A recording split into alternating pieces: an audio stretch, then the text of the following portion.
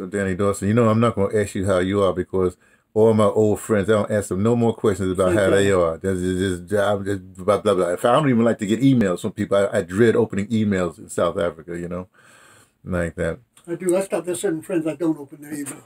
Oh, I don't answer their calls either because they only call when somebody dies. oh, So, that's what I'm saying, man. But let's offer that. In fact, since I mentioned South Africa, that's why I'm here. hmm There's a thing. Let me just lay it out for you. I started a little community house. Basically, it's a house, literally a house, and this is a small house. In fact, I'm in the Eastern Cape now, in a place called Dimbaza, and it's a little ways up from where Steve Biko is famous for. Well, not hmm famous for, but up from King Williamstown. Well, Greensburg is where he is from his grave, and the institute is down there. But but Dimbaza, in fact, it's such a small. It's an RDB house. It's so small. We have an outhouse. That's how I live down there. And I started a little community center, and I'm designing it and everything like that. But one of the things we want to accomplish because we grow stuff. I mean, in fact, that house will have like 9 plots around that house, and then over in the village proper, we got like a football field of soil. hmm And the soil is so rich there in that area. It's unbelievable. Are those plots shared by each other? No, no, I control all those plots, Okay. but it's a community. Well, let me put it this way: the guy that I work with, I don't know, my what do I call Mesicoli? I guess Mesicoli is like just a guy. He sort of shadowed me for like 3 years, and then he basically is me, like when I was young, but like 10 times worse, if you want to put it that way. hmm More knowledgeable is his policy, everything like that. So in fact, I call him my landlord. So he's my lord. You know. So anyway, so he's like that's what he is. And we would deal with the community, crime, everything like that. He's an extraordinary young man. Anyway, one of the things we want to do. See, here's the thing. I'm sorry to be so long about this introduction, but it's important. I grew up in a city, and one of the things I grew up in the cadet corps, and we had a thing called Well, we do have a thing called Pentascroll fraternity. Well, it's an organization of a Pentascroll military fraternity is my fraternity. And now I pledged to my fraternity when I was 15 years old. So I made my fraternity when I was 15, right? No, I guess no, 16. 16, no, whatever. No, when 15, right? Now, as you know, fraternities as they develop in the States, you had your initiation in Africa, and we don't have those kind of initiations anymore for young people, right? And so, what really happens is the Greek fraternities claim that they whatever they do, but they're just whatever they are. But the point is that in South Africa, they have initiation now, but they also were younger, but now they move. Well, now they're like it'd be 18, 19, 20, and that's where they cut the foreskin and all the rest of that stuff, right? But of course, fraternity that we They wait had. that late? Yeah, yeah, I'm glad you brought that up. That has developed to that. In fact, they don't even do traditional beer. Well, like they have it there, but they do the Hennessy like that. But it's like, yeah, you're right. It's too late. hmm What I realized in Cadet Corps, because my fraternity, it's like an initiation course, the Burning Center with that stuff. Then we were trained to be men at a young enough age. As soon as you get your dog water, you should be in some sort of initiation. You see what I'm saying? So what we're trying to do, so we can't change that culture, but what we're trying to do is catch the kids when they're like 13, 14, 15, right? And do everything but the initiation. You see? hmm So what I wanted to know from you, and you almost answered the question already, and you can just talk as long as you want. Initiation practices all over the world. I know you do. Tell me about this. Tell me about initiation, what it's supposed to be, and am I on the right path of doing what I'm doing? Yeah, but I think the initiations are built into the culture too. But basically, they're an introduction to adulthood. Mm-hmm. And adulthood starts at different ages with different cultures. Mm-hmm. But there's a group here that tried to do that also. Ifetayo. No, I don't know. It's a group that's in Brooklyn, but they also were using Congolese ideas and other African ideas about initiation. But they were working with Congolese mentors. Okay, So okay. they weren't just making it up. They were actually doing it that way. And they also every year would take their student body, the kids, to Africa This. or to Mm-hmm. the Caribbean or to Brazil and study the initiations there, whether it's an initiation in candomblé or into some other religious form. Mm-hmm. So they were serious about doing. They're still doing it. Mm-hmm. So I think they'd be nice people to interview about that too. Yeah, unfortunately, I'm not going to be here that long. Well, we'll see, Mm-hmm. but yes, that's exactly what I'm talking about. But again, we don't want to change the culture. We just want to, they can still have their initiation through the culture, but we Mm-hmm. want to catch them early enough for some other principles of manhood. Because when they Right. do it now, they just it's wanting to put a close. It's just a closer culture down there. But continued. So that's what they're doing in New York. Just tell me about other initiation practices around the world, or that you Well, know. it depends because they're so culture specific. Mm, So it's like when you say initiation, like in Brazil, it depends what you're talking about. mm. Because you're talking about traditions that might be like a Christian tradition might be an initiation, you know. But if you're meaning specifically into African ideas, Yes, of course, these are the, Africans we're dealing with, yeah, but it would be things like candomblé or umbanda, and mm. it's not age specific. It's cause specific. It's because the divination has said that you need it, that you need to do that, So, So and you're called to do it. You're you're saying. called to do it, yeah, Mm-hmm. But there's still other forms of initiation. When the Catholic Church serves as one of them too. I mean, it's been Africanized in their way they treat Catholicism, which is quite different than the way the Pope teaches it. You mean when we go through the what do you call it, catechism and all the rest of that stuff? Not no, not just the catechism, but when you're baptized too. Oh, okay, okay, but that Baptized did. is initiation too, and it's Yeah. and I think the forms of initiation you have in the United States are very much based on African baptism forms, at least in the Black Church. Mm-hmm. Because the things they stress are totally different, and the things they impart aren't what you get normally in baptisms in Christianity. You're getting African ideas about how you're a good citizen. Mm. What you're supposed to do, with a group, how you're supposed to support your community, which is, and that your responsibility as a community member. That's not coming out of the Christian tradition. That's coming out of an African tradition that's using Christian baptism as a way of initiation. Mm-hmm. You know. Well, I guess see the thing. Okay, we're not doing the spiritual thing. Mm-hmm. You know what I mean? But to tell you the truth, they do have traditions, like that. But a lot of young people, but some of the young people are really wanting to go back to that. Mm-hmm. But a lot of the young people, we've been so TVized. Right. I'm gonna call it TVized. I take Okay. that. That everything is so commercial and everything like that. It just But it's not just commercial. It's just our models all come out of TV. yeah, exactly, the screen. They don't necessarily come out of direct experience. Yeah. So. In fact, I shouldn't even say TV these days, since it's the cell phone. It's like everything comes out of the screens, Mm-hmm. and so they've been screened, in a very detrimental way. And because the values, I guess initiation to me means the values that you get at such a young age that it takes hold Sure. and That they're formative. pulls you through. Sorry, use that word again. They're formative. Mm-hmm. They're the things that prepare you to be an adult in your society too. Mm-hmm. Well, but see, the other thing is that because we're screened, we have to be adults in the world society, in the global society now. Yeah. It's not enough because you can be initiate in your culture, in your, say, village or your location, but then when you move to the big city, or you Yeah, start. but those things should also give you values that function in whatever environment you go into. Mhm. One of the problems is too, like we have initiations too. One of them is gang culture. Of course, yes.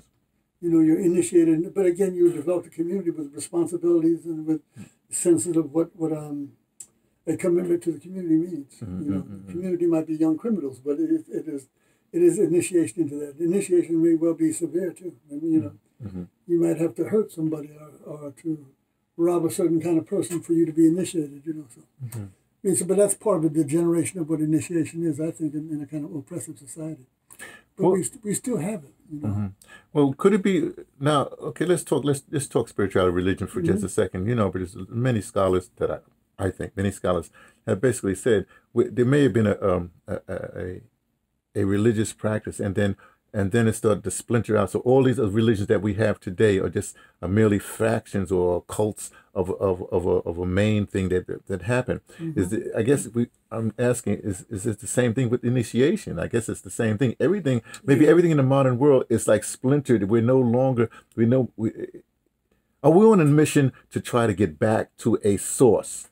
That's my question, I guess. Should we be as global citizens? Should we be on a mission to get back to a source? I don't know. I think it's more a mission to find a more valid path. To find out a thing that functions for us. Because going back does not necessarily mean it functions for us in this age. But it's trying to find what is a valid set of practices for us in this day and age, not to give up kind of humane values either, you know. So, and not to accept anything the West has to offer us as though it's valid just because it has power. You know? Well, you know, okay, that brings up another thing to mind. You know, I exist in what I call the third infinity. You know, you know, there's an infinite future, which, you know, you can't really deal with that because nobody knows. There's an infinite past that people, that historians and all kind of archaeologists, everybody studies that. But the problem is, if you go into that infinite past, your economy, in other words, your time, your whatever have you, is so far into that your present is informed by that, maybe. You know, but you really should be, let me put it this way, you should be maybe, I'm just making up numbers now, maybe should be 70% in the infinite now, or rather, yeah, in my call it infinite third, the third infinite or the infinite now, and then you take the other 35%, be studying the past to inform that thing. Like another way of looking at Sankofa. Oh, tell me about that. You know, Sankofa, the Ghanaian. To look back to. Yeah, the bird that looks back, but looking back into the past for developing the future.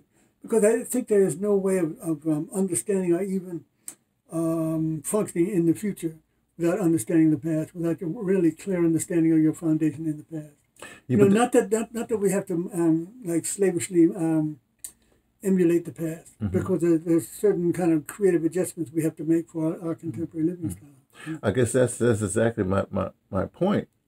If you spend so much time, you have people that keep on talking about this and that, and they're not applying this stuff.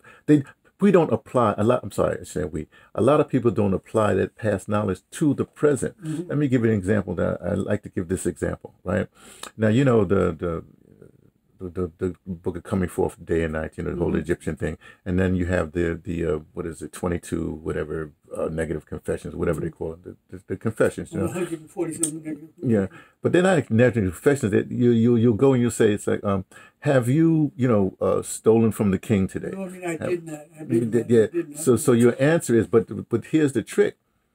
When you say, for instance, if I was to apply that to the modern world, what I would do, I say, okay, you have a 6-year-old niece? Okay, fine. Not every night, but every few nights, when you come home, she has to ask you some sections of that, you know. So if you know, and one of the things is, have you lied today? Right. Now you can say I have, or you can say I have stolen today. But if you're out there in the world and you know that your 6-year-old is going to ask, your 6-year-old niece or nephew is going to ask you that question, then you would think twice about doing that negative thing. You see, and I think that's more effective than this whole thou shalt not, that shalt not. I guess that's my point I'm trying to make. That you should, that's a way of applying that thing to you're saying that the methodology is archaic. A way of using it, but not the information. The information is still valid. We still want to conduct ourselves that way. You know, we don't want to lie and steal and cheat and kill. You know, so. But there's no way that's my point. There's no way. We have to look the way people are. We have to apply it some way. Look, I have this thing that says, let me do it to white people. White people want to be right and not righted. Okay, black people don't want to be wrong or wronged. They don't want, black people don't want to be wrong or wronged. Black people on the planet or black people here? Okay, it doesn't matter on the planet. It doesn't matter because I was just on the bus, you know, and there was this sister, this Beyonce braided looking sister, talking to this older guy. When I say older guy, he must have been in his 40s, right? And they arguing. She said, "You got to cover your mouth." And she's going to this whole thing, and then when she gets off the bus, she says, "That's what's wrong with black man is blah blah blah blah blah blah." Well, that's what I'm trying to say. Neither one of them don't want to be righted because she was trying to right him in a very bad way. Like, cover your mouth when you cough, and then he started beefing because he don't want to, he don't want to be wrong. You know what I mean? And that whole thing. So yeah, but you have to look at what we were told one day in Brazil.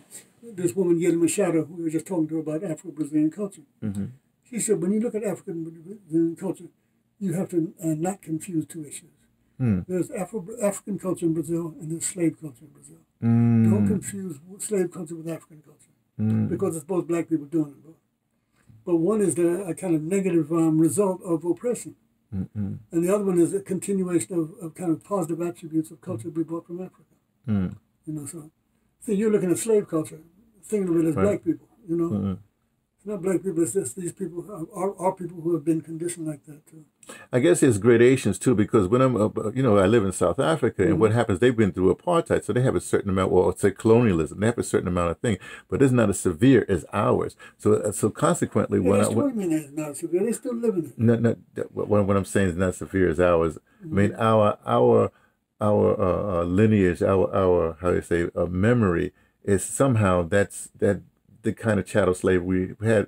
What I'm trying to say is, I'm more comfortable in that. Not more comfortable, but I feel less put upon than here. That's what I'm trying to put. Go ahead, tell me what you're going to say. No, because I think the problem is the nature of the enslavement. We were both enslaved. We were Yes, enslaved in South Africa here, but it became the mind system. It became,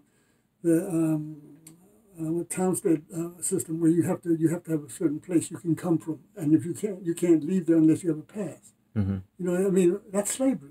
They didn't call it slavery. They didn't call it, the way they hired people, bringing them in from all over to work the mine. I mean, that is still slavery. They didn't use the term for it. It's not chattel slavery, because people could leave it, but it is still slavery. Well, they had that Kaepernick Duvernay thing, and he said, the NFL or whatever is slavery, and I said, it's really not. For me, it's not slavery. It's indentured servitude. Yeah. It's a difference. But if you're not, a relationship of power, that's right. Called slavery. But my point is, if it's not precise in this thing, because this language, if it's not precise, then you'll get all confused, as Mr. Neely Fuller Jr. would say. The confusion is right. Yeah, I mean, just like when right now when they have the new slaves, when you have these immigrant populations coming in and getting all kinds of benefits, and then the former slaves, if you want, the former enslaved, are feeling some way about that. Well, how can you give them more when we did that argument is happening right now? You're still looking at a system of white supremacy and a hierarchy, imposed and controlled and created by white supremacists. Right. And that's an international philosophy. So when people come in, they come in, and one of the reasons they're let in is so they can do that. Yeah. United States needs, Africans or black people at the bottom. It needs them for their own kind of self-realization. So, and they will use people from Latin America, people from India, people from new immigrants who might be black, as long as they buy into that system. What's his name talks about that too, Vijay Prashad. He did a book called The Karma of Brown Folks, and he's talking about the debt that basically Asians coming to the United States have to African Americans. Because at some point you realize the system is corrupt and constructed as that. It's constructed to keep black people in the bottom, and either you go with it or you react to it and react against it. Well, but it's not invisible. You see young black kids getting stopped in the street for nothing, and then the police beating them half to death. Whether you think you can evade that is whether, it depends on how you behave too. Well, then you go, I guess I have to throw this last, this may be complicated. Like I mentioned Mr. Neely Fuller Jr. because, let me put that, in this house that we call it the Lahote house, Lahote hut house, right? It's a thing, it's almost like a think tank, And can you speak closer? Well, I understand it, but I don't have, when I'm in Brazil, you understand, I don't have language facility. I just don't. You know what I mean? No, but again, how many different, 11 clicks? It's funny because the closest, there's 3 different clicks really put it closer. But the Sean people, my wife is descendant of a Sean and whatever, they clicked up. The closest can't understand the real, nobody, and then it's a bogus thing. Oh, you should speak my language, but they all come from that one language. So a Zulu can understand a Lesotho, a Sutu, whatever they can, because they come from the same root. It's like the Brazilians can understand the Spanish, but the Spanish can't necessarily understand the Brazilians. But it's all from just our romantic language is the same thing with the French and the Italian or sort of stuff. But anyway, let me just get to this other point. I mentioned Mr. Neely Fuller Jr., but in the house, we have the thing, and it goes like this. We are informed by the nutritional protocol of Yaki Awakened. Okay, he's like the natural successor to like Dr. Moore and Dr. Sabi. So Yaki, he's that. That's our nutrition thing. Our code, our principles of from Mr. Neely Fuller Jr. Okay, those are the two things, and then I am merely the counselor, or forgot what I call, but I'm the guy. I'm guidance. So these are the three people that we're guiding about for this house is guided by, right? So Mr. Neely Fuller Jr. talks about the code. My question to you is, like you mentioned white supremacy, you mentioned all this stuff. I won't say what is the answer, but what should our behavior be? How do we actually deal with this thing that's been around for? I believe Gerald Horne says it was really codified or whatever in like the 1600s, whatever, the 16th century, whatever, from that thing. What's the path we should be on right now? I think the first thing is acknowledging its existence. Mm. Because if not, all these things, negative things seem to be happening to black people or to people of color all over the world. Mm. If you don't realize that there is an international philosophy of white supremacy and Eurocentrism, you would understand why. Once you understand it, you'd understand why were the major selling products all over the world. Mm. You're talking about China, not China as much as, say, Japan or Java, or Indonesia, or Malaysia, or the Philippines. One of the major currently Vietnam is in there now. Yeah, but I mean, one of the major products being sold is skin bleach. That's okay. Yeah, West Africa. We have West Africa too, but Africa in particular, but also all of Asia. And I just heard Jamaica is going whacked out crazy on this. So funny because that's probably dance hall culture. But the problem is it's also poison. It's killing your skin. It's killing, bleaching the melanin out of your skin and making you prone to cancer and prone to bleeding and skin breaks. Because they laughed about a boxer who did that too in Congo. Oh yeah. And all you do is touch him and he cuts open because he's weakened his skin so much by doing that. But what's the driving philosophy that has people thinking being lighter is being better? And once you realize that they exist, you don't have to fight it. You just can understand that the things that you do have to fight it, but you have to understand all the things that it produces all around you all the time. It's not like we're failing. We're still in a system that's very strong. Okay, well, I'm asking you, what is the path? What is, as they say, the way forward? What is the balm for this? What is the Well, I think part of it was what you were talking about too, and you were saying it as don't slavery should go to the past, but we also have to return to values that we think are superior. Mm-hmm.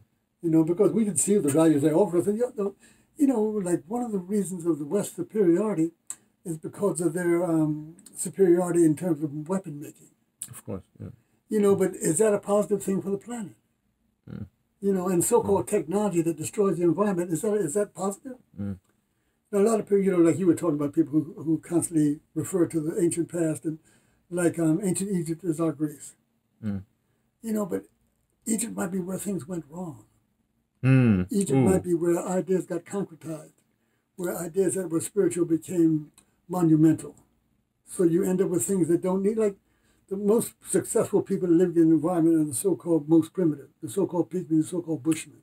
Yeah, well, I call them primal. But, primal. The most primal people are the... Yeah, but they're not destroying the environment they live in. Oh, and they can live without doing that.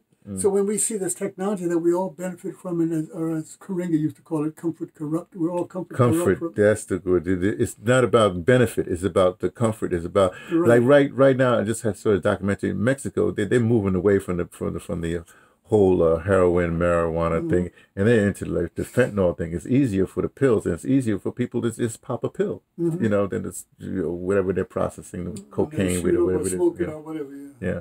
So look, Danny Dawson, I want to spend a whole lot of time with you because we can talk forever, and I can make you talk forever. You can make me talk forever. I know. I wish you had forewarned me what you were going to do. No. You know how I roll. Come on. What? So you can break six from no. Here's the thing, man. I don't want to need listen. Here's the thing. The reason why I like to talk to you, people of a certain strata, or people that I sort of know, is because when I talk to other people, they're so media savvy that they have their prepared things or whatever. I was talking to this guy in South Africa, and I kept on breaking them down, and then finally I broke through. Right after several sessions, the crust of professionalism. The crust of very good, and then he started understanding what I was doing, and then he said. And he just relaxed. He understood. He said, "Oh, I understand your style. Okay, yeah." Because I just have conversations. You know, You know, one question leads to another question. yes, but you still work in that kind of primal form of radio. If you Oh, will. go down here. Go ahead. Go Well, ahead. no, man, Come, I'm no. ready for it, man. Go ahead. Come on. Come No, on. but you're right. That's what I do because I have been set up here, so I miss the radio. Mm. You know, so in this new environment. Well, you know, I've had a very interesting thing that I've been doing, right? Because of the pandemic, you know, I only been on YouTube just for archival purposes only, or I interview a lot. I don't have a lot of subscribers, there's not a lot of views because because I'm an archivist. I'm looking for the future. I'm looking for like 100 years, 200 years from now. Somebody's gonna look and say, hey, you know, I've seen all these things. That conversation he has with that cat there, that's more important than I read the book, the newspaper, whatever account, right? So what happened was, so my YouTube channel is developed like that. Got, you know, hundreds of whatever it is, interviews with folks like you know. But what happened, and it's really was just to get my own personal, how do you say this, a memoir, you know, let's put it that way. But then when the pandemic hit, I got into Instagram. Then I realized for Instagram, I'm doing the same thing. However, with my YouTube channel, what happens is my BitChute, I have a BitChute account. The BitChute takes the YouTube automatic, so I have an archive two different places. So basically, I started YouTube for archival purposes, but now I have Instagram for instant archive. But what I've been doing is I have behind the scenes. So I have another camera that I do to when I'm setting up for my Instagram, and it's like behind the scenes. So I'm really relaxed, whatever have you. And then I formally do the Instagram, but it's also recorded what I did on the thing. So what happens is I still archive, and I don't care what Instagram does with it if they're trying to control it, because now I have, you see. But so you don't use camera phones? I just use camera phones, but this particular this is a OnePlus 7. The quality of this camera is amazing. It's a Samsung? No, it's OnePlus. Called OnePlus. Okay. Yeah, it's OnePlus. No, the camera is. I know you're a camera person. You're going to try to. No, I don't know. No. I'm just trying to say you're a professional. I can't do that. But for instance, so this just has the best camera that I for the month, whatever it is, for what I need. If you go to my YouTube channel, you see the quality. Not my YouTube, but you see the quality. You know, we'll take a selfie because I'm doing this wall. With these images I call it the African hat series, right? So I'm taking selfies with this hat. You know Jules Allen? No. Photographer? No. He just did a book called The Hats and the Hat Knots. The hats. No, but he's talking about black style. He's talking about the importance of the hat and for African American males. Or African males too. But you know, this is made by my wife, so this is an African hat. And what I'm doing is taking these selfies, and for the Holte house, what we're doing is I'm gonna laminate these little things and put it on like a montage like that, so they'll see pictures from people from all different faces from all over the world like that, right? So anyways, so anyway, everything is going swimmingly well. I feel very good, and what's happening really is there's certain revelations I've had. No. Too old for that. My wife has her child. We didn't, you know. We're fine. No. You're going to introduce them to this world. No. Everybody wants to come over to America, and they have no idea that look. Well, if you live elsewhere, and all you get is propagandized. Would you know that people lie like they do here? You don't believe it. Oh yeah. And your own government reinforces it. Your own government is telling you. You know, I just heard, was it the Ghanaian or the Uganda? I think it was the Ghanaian guy. You know, he just basically said, like all these guys said, you know, Africa is open up for business, whatever, and they mean like that. And I'm going looking like, you don't understand. You don't understand. You can be open for business, but what you're saying is you want the big guy so that you can get your little payoff. What you should be doing is getting a visa for all the diaspora Africans and go and do small businesses. We could do small business or leave them big people do let's call it primal businesses like that, because if I can take $100 and help this goat herder over there and get my return and help that person at the same time. That's small business, you see, that kind of thing. But they don't think like that because they're westernized. They're screened. They accept that kind of strategy. They accept that system because it's going to make them wealthy. They think. And you know, for me, the insults, the visuals is a lot. You know, you're a photographer like that. So when he's up there in front of the UN with his Western suit on, I'm going like, you done lost me already. I saw him. Yeah. Oh man. So then it's really funny because what we're talking about, and we critique him one way, but other people were talking about how severe he was on the West. Oh yeah, those are words. You know, he put it in the Krumba and all that stuff. That's fine. That's fine. But yeah, but you're also arguing with the people killed in Krumba. That and again, it's in a certain way you're in their what I call backwash. You know what I mean? You keep on talking about what they did, so you're in their backwash. I'm trying to say, look, just completely ignore it. What is your program? I look at myself, like for instance, on my maternal side, my great grandfather is Gullah Geechee, right? My great grandmother is Mohawk, right? So now, if I'm over wherever I am, I could say I'm a spy, right? But that would be the Western way. I'm not a spy. I'm a scout. What does that mean? Right. Because a spy comes back and they tell the people what they want to hear or massage the thing. The scout just comes back and say, hey, here's what I saw.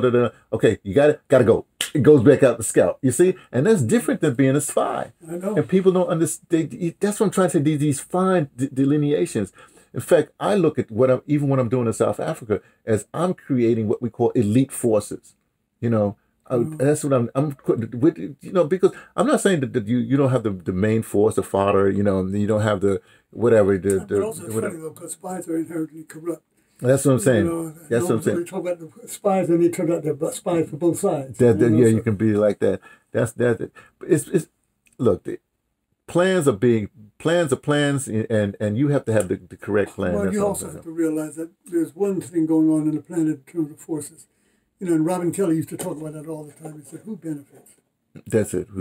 But also that every time you have a project coming out of the United States, it's about how to get the resources from somewhere else. It's always never about helping anybody. It's about getting their resources. It's a land grant plan. But there's a whole other, like I said, a lot of young people I work with, they have this understanding. They really do have this understanding. So you hear these leaders, whatever they're going to call them, speaking, but they're not with that. I mean, people are listening to PLO Lumumba. They listen to people like that. If they ever listen to anybody, they're not listening to these politicians and stuff like that. And it shouldn't be. Yeah, that's true.